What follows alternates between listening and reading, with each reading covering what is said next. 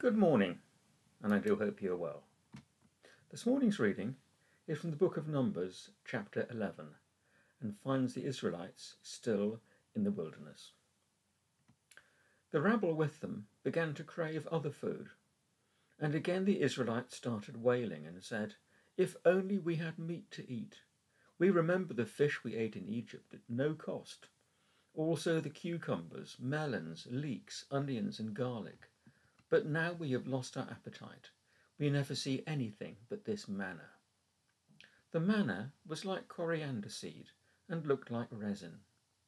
The people went around gathering it and then ground it in a hand mill or crushed it in a mortar. They cooked it in a pot or made it into loaves, and it tasted like something made with olive oil. When the dew settled on the camp at night, the manna also came down. Moses heard the people of every family wailing at the entrance to their tents. The Lord became exceedingly angry, and Moses was troubled. He asked the Lord, "Why have you brought this trouble on your servant? What have I done to displease you, that you put the burden of all these people on me? Did I conceive all these people? Did I give them birth? Why do you tell me to carry them in my arms, as a nurse carries an infant, to the land you promised on oath to our ancestors? Where can I get meat for all these people? They keep wailing to me, 'Give us meat to eat.' I cannot carry all these people by myself. The burden is too heavy for me. If this is how you are going to treat me, please go ahead and kill me. If I have found favour in your eyes, and do not let me face ruin on my own." 2 weeks ago, I read a passage from the book of Exodus about the Israelites at the edge of the Red Sea, wishing they'd never left Egypt. In today's reading, the Israelites have crossed the Red Sea and are in the wilderness, being sustained miraculously by manna. But it's never enough for some people, is it? If only we had meat to eat.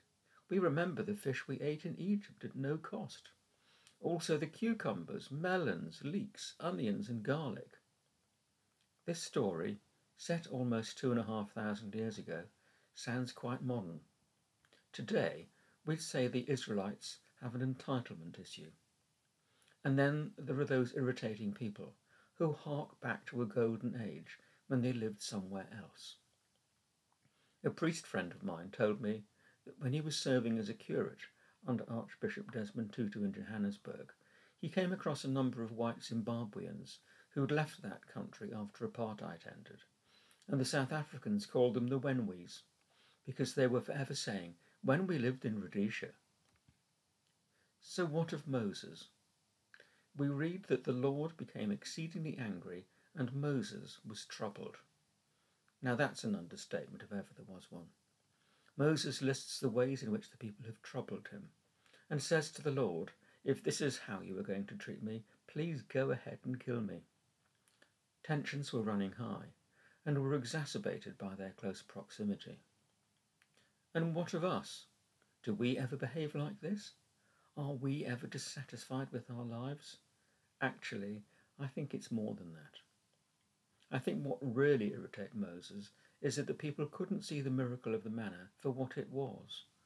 So the next time we start complaining about something, let's just try putting it in context. Ask ourselves whether it really is that bad. I'm reminded of that rather sentimental Victorian hymn, "Count Your Blessings," which starts, "When upon life's billows you are tempest tossed, when you are discouraged, thinking all is lost, count your many blessings, name them one by one, and it will surprise you what the Lord hath done." Amen to that. And now let us pray. Help us, dear Lord, to be people who give thanks for all that we have, for the many blessings that we enjoy. Help us to be people whose glass is always half full and not half empty. But make us also patient with people who find it easy to grumble and want for more. Amen. We continue to pray for peace in Ukraine, using a prayer from Christian Aid.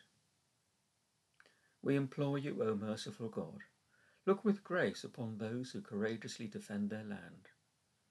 Remember the mothers and fathers, the innocent children, widows and orphans, the disabled and helpless, those seeking shelter and refuge, who reach out to you and to their fellow human beings, looking for mercy and compassion. Bless the hearts of those who have already shown great generosity and solidarity, and of those who are prepared to receive their Ukrainian brothers and sisters in their country's greatest time of need. Bring us together as your children, your creation, and instill in us your strength, wisdom, and understanding. May you be praised and glorified, now and forever, and to the ages of ages. Amen.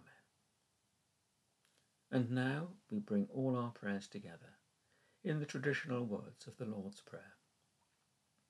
Our Father, who art in heaven, hallowed be thy name. Thy kingdom come, thy will be done, on earth as it is in heaven. Give us this day our daily bread, and forgive us our trespasses, as we forgive those who trespass against us. And lead us not into temptation, but deliver us from evil.